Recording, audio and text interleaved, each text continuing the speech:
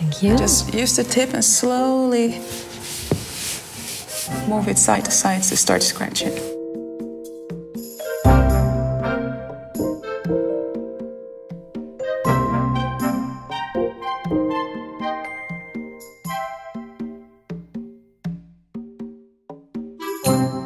Welcome to the final episode of this 6-part miniseries by Rijksmuseum Creative, where we focus on making a dummy sketch for a photobook.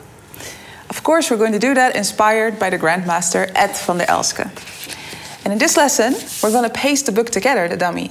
So I'm going to put you right to work. Okay. We made a lot of spreads, beautiful spreads, and now we're going to paste them into the dummy book so that we have a nice physical copy. Okay. Great. So you can start with the first page.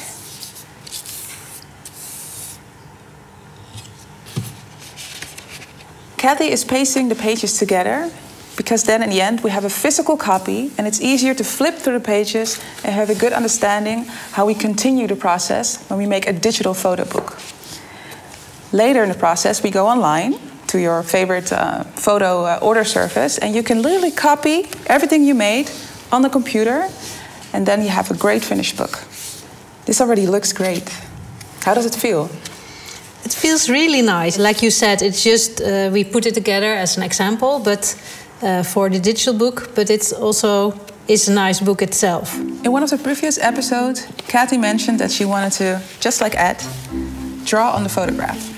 And here is a photograph, a portrait of Karel Appel, the Dutch painter, shot by Ed van der Elsken. And it looks like he's written on the picture, but it's actually scratched with a knife in the surface. As you see in this photograph, it turned out quite beautifully. So that's something you can do as well. Also, Kathy, you can ask your children or your husband to add little text in your book or a little drawing, so you have a more personal photo book. That's a nice idea. Yeah. Almost finished. Nice. What we're going to do now is add the text. So you can flip open the first page, and that's a blank page. Yes. And it's nice if you start your book with maybe a subtitle, or maybe you want to thank someone and write a little note, just like a book when you open it. So you can use fine liners or a pen. It's hard. While Kathy is thinking of an introduction for her book, I'm going to give you a little tip. When you're making your book at home, you can add as much things as you like. It doesn't need to be photographs only. You can add a map or maybe tickets from traveling. You can make it as bold as you want to. We can find a photograph to scratch in. Yes. How do you feel about that? Scratching in your picture. Well, a bit hesitating. Mm-hmm. Also about the text, what do you want to say? So just think about a word and maybe a picture that has a little bit darkness in it. Yeah, because so we're going to scratch and see the surface. If you have doubts about starting in your photo book right away, we can use one of the pictures that we have left to practice on. So I'm going to give you the knife. The same picture. The same picture, perfect. So we can, thank you. And just use the tip and slowly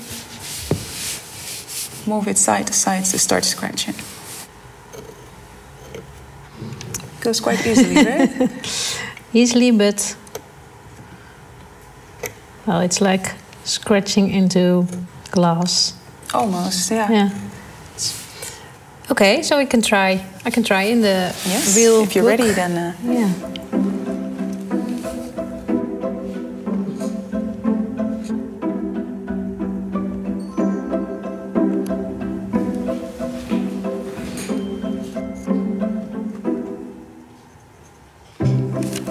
Yeah, it's nice. It's a nice touch. Yeah. Now here you have a lot of blank space, which gives you opportunity to write some more, or maybe add some tickets or other memories that you can paste in the book. Let's see what else we have.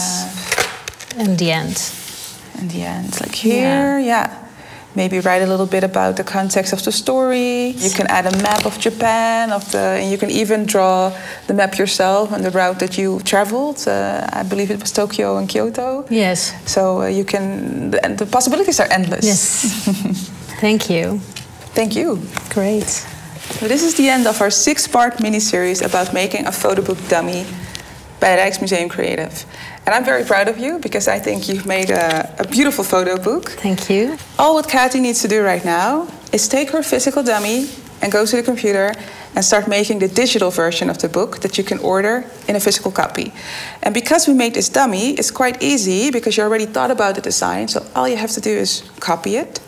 And then when you have the new copy, you can start writing and scratching again. Yes, thank you for everything. Thank you. This was the end of our 6-part mini-series of making a photo book dummy inspired by Ed van de Elsken. I would love to see your process too. So please share it with us on your social media using the hashtag Rijksmuseum Creative. Thank you so much and see you the next time.